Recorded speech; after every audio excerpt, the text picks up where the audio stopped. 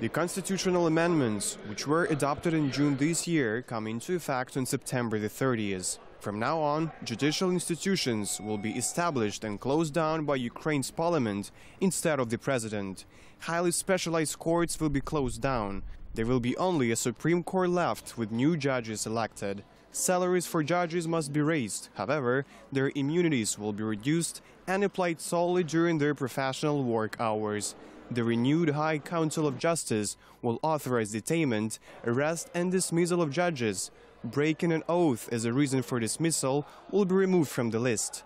Yesterday, Ukraine's president used grounds to dismiss another 3 judges due to their breaking their oath. Natalia Volokitina, Taisia Matesh and ill-famed Oksana Tsarevich for her biased attitude towards Automaidan activists.